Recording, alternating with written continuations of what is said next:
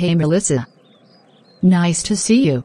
Hello dear neighbor, you look beautiful. Come in and let's drink coffee.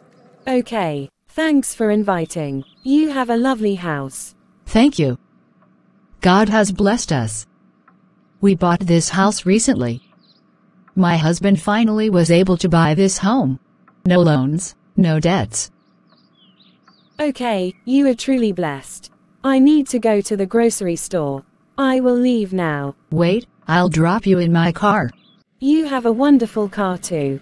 Yes, we needed it to travel to our workplace. I use the public transport to travel to places. Don't worry, pray and God will bless you. Right. The store has arrived. Thanks for dropping me. Bye now. The neighborhood has so much and I have nothing. I am jealous of her. I have good-for-nothing husband, who can't earn much. I am not leaving him today. Hello wife, why do you look sad? Because I have a husband who can't afford to buy anything. We stay in a rented house, and we don't have a car. I went to our neighbor's house and she has all that she needs. I am jealous of her. Wife, let's not see what others possess. Bible says, you shall not covet your neighbor's house. That's easy for you to say. Well, let's wait for God to bless us.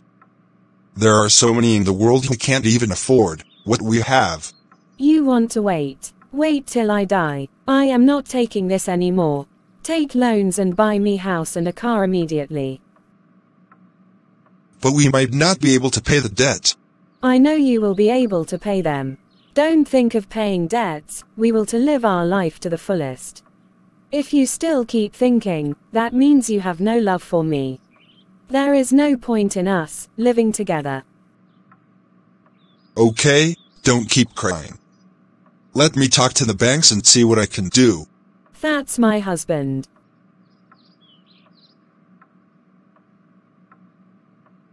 Finally a house and car that you desired. Yes, I am so happy. It's time for me to show it to others. And our car that's outside too. But I am afraid of paying the debt every month. I don't know how I can afford. Don't worry much right now. Let's just enjoy the moment.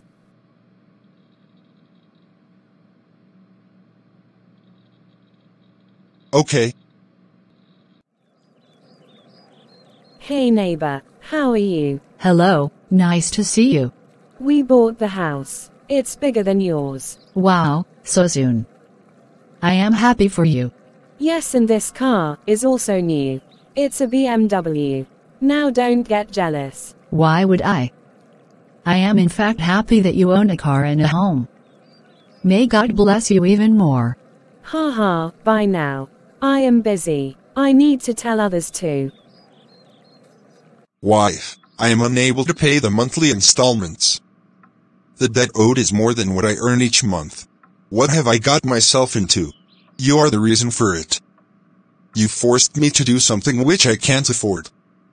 You had no patience. What? How can you blame me? It's your responsibility to pay the debt. The bank manager is coming home now to collect the money. I don't have the money. He is here. Let me hide myself. You talk to him. Hello, ma'am. Your husband hasn't paid the money for 2 months. Is there a problem? Sir, he said he doesn't have the money right now. Well, if you couldn't afford it, you shouldn't have bought a house and car. You have a week's time to pay, or else we will take possession of the house and car. Okay, I'll talk to my husband once he is back. Did you talk to him? What did he say? He said, we have a week's time to pay, or we'll need to surrender our house and car. It's impossible to pay in a week. You made me do all this. I am running away for a month. You handle everything. I am not the reason. You can't afford anything. That's your problem. Nonsense.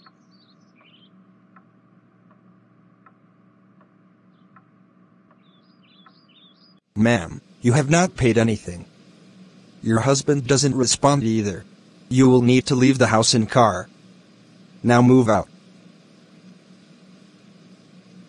Did you see the consequences of covetousness? Bible says, And he said unto them, Take heed, and beware of covetousness, for a man's life consists not in the abundance of the things which he possesses. Luke 12:15. Let us fear God and be satisfied with what God has provided us. God bless you all.